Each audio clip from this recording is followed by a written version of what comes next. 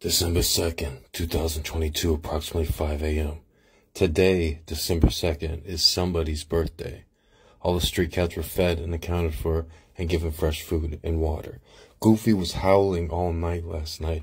I got so upset with him I couldn't sleep. He kept waking me up. I had to apologize this morning for yelling at him. But what the heck is he howling at? Goofy is the strangest cat I ever met. It's like he's from another universe.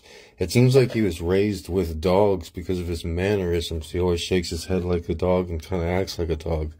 I started growling at him last night after he was howling, and he seemed like he was like a little scared, like knew what a dog growling was. Spotty Cat, the street cat, seemed to have a minor eye injury, but it looked much better today than it did yesterday. And as well as little Ricky has gotten a lot better. She's gotten over her sickness or her depression, and she's, actually trying to get out, trying to escape. She's searching for some action. I plan to get little Ricky fixed, but she needs to wait at least a few weeks. I just paid December's rent, and I'm pretty tapped and overdue on bills.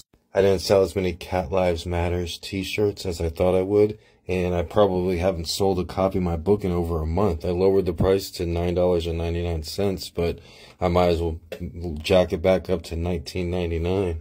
I don't even have the Shopify link up on my profile anymore. I put the Amazon wish list back up. It seems like people are much more likely to send me cat food than they are to buy my book, understandably so.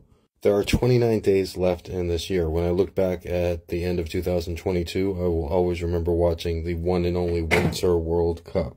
As I write this, there's an exciting match going on in the background. South Korea just scored a dramatic goal in the final minutes to possibly send them to the Sweet 16 over Uruguay. The South Korean fans are in the crowd bawling, crying. They're so happy. It shows how powerful this game is.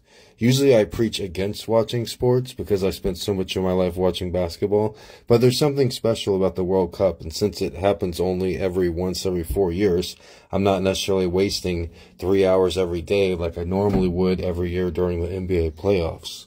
Politics, history, and government are three of my favorite subjects, and the World Cup has all of those. When I'm in my bedroom, my office, my classroom, I spend a good part of the day looking at a huge map of the world. I'd love to have a globe, actually. I'll probably put that on my wish list. I try not to rely on others, and I like to think of myself as pretty self-sufficient. I've never been quote-unquote begged in my life. I've always tried to offer something, whereas offer my book or offer those t-shirts I was selling. I know I make entertaining videos here on TikTok as well, and I take care of a lot of CATs. In my mind, it's only a matter of time before me and the street cats turn the corner and pay back everybody for all the help we've received.